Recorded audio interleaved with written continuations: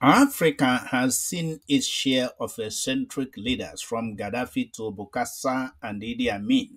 However, few match the Guinness-worthy antics of Yahya Jammeh, the exiled president of Gambia, on West Africa's Atlantic coast, known for declaring he could rule for 1 billion years and refusing to leave office unless Allah says so.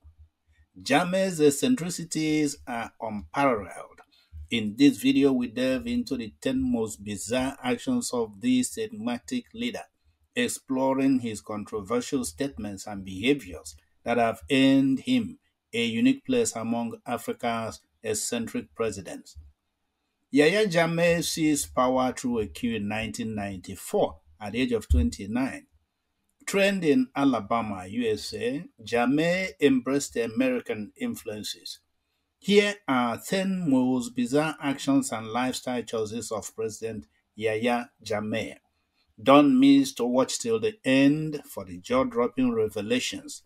Hit like, subscribe, and stay tuned for more amazing African videos. Our story begins with a bizarre claim that not only raised eyebrows but also shook the foundations of medical credibility. In 2007, Jammeh proclaimed at a gathering of diplomats that his own special mix of herbs could cure HIV/AIDS and other diseases. I can treat asthma and HIV/AIDS. Within 3 days, the person should be tested again, and I can tell you that he or she will be negative, he said. He went on, I am not a witch doctor, and in fact, you cannot have a witch doctor. You either a witch doctor or a doctor. Now, you be the judge. 2. Banning FGM with a threat. How Jammeh tackled the serious issue of female genital mutilation makes the Middle Age seem civilized. Rather than a conventional ban, he threatened to personally cut off the genitals of anyone practicing female genital mutilation.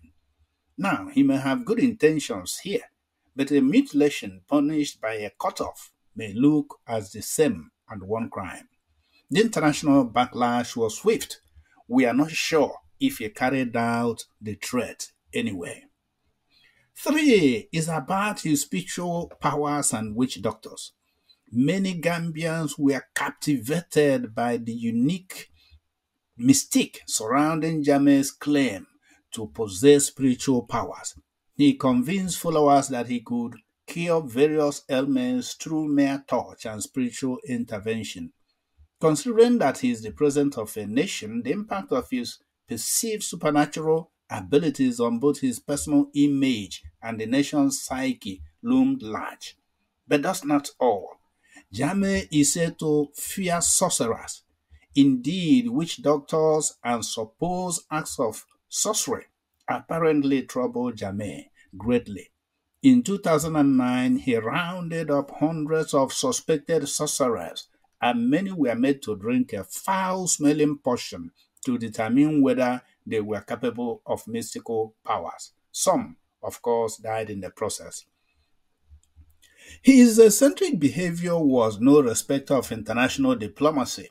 He suddenly withdrew his country from the Commonwealth, dismissing it as a neo-colonial institution. Not that he was totally wrong, but as a former British colony, you dare not unilaterally withdraw from the Commonwealth of Nations, which literally served no known purpose except to please the Queen of England then and the King now. Now, if you think that the title of president was enough for Yahya Jammeh, you are deeply mistaken. The young African president of Gambia loves to be amused by the grandiosity of titles. His official website, as well as pro-government newspapers, hail him as His Excellency, Sheikh, Professor, Alhaji, Dr.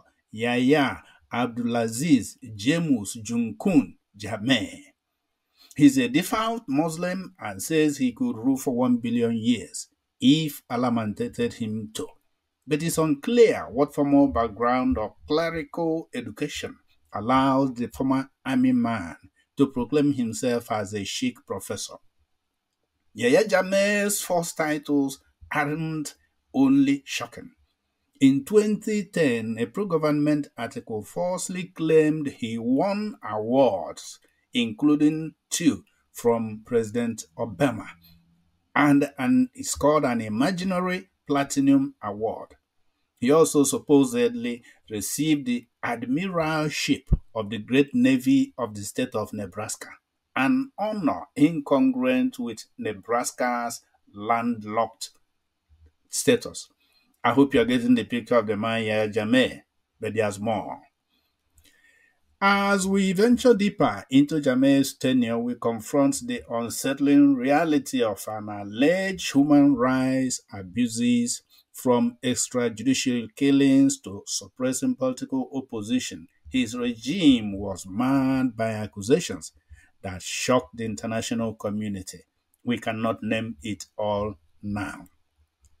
Then again, the roller coaster of Jammeh's unpredictable policy shifts included abrupt changes in economic strategies, dismissing of government officials, and decisions that left the nation in a perpetual state of uncertainty. Yahya Jammeh, the Gambia's former president, embezzled $362 million during his 22-year rule, as revealed by the country's justice minister following a 2-year investigation. Accused of claiming titles on 281 properties globally, Jammeh's regime is scrutinized for human rights abuses and state asset pilfering. The government aims to recover the funds, which they are still busy doing, while Jammeh's supporters dismiss the investigation as a witch hunt. Additionally, he owned a $3.5 million property in Potomac, United States. In impoverished Gambia, President Jammeh led a lavish lifestyle, accumulating a fleet of 25 exotic cars and 4 rarely used aircraft. The impoverished nation, burdened by debt from his prolonged rule, had to sell off planes and luxury cars after his reluctant departure. Jammeh reportedly left for exile with large sums of cash and 13 expensive cars, including 2 Rolls Royce. He had to leave others because the plane could no more contain them. Finally, Yahya Jammeh, Gambia's former president, exhibited anti-LGBT rhetoric. In 2008, he vowed to cut off the head of any person in Gambia, sparking international outcry. On the 3rd, in 2013, he declared homosexuality as anti-God, anti-human, and anti-civilization, stating homosexuals were unwelcome, threatening severe consequences. Jammeh likened allowing homosexuals to endorsing satanic rites and vowed not to permit it in Gambia. These are his words, not ours, but we have no better way to explain them. Now, if this does not make the most eccentric president in Africa, who else would? Don't forget his dancing steps in flowing gowns. If you enjoyed this video, make sure to check out our other fascinating profiles of African leaders. Subscribe for more captivating African videos and go to the comment section and tell us what you think. We'll see you in our next updates.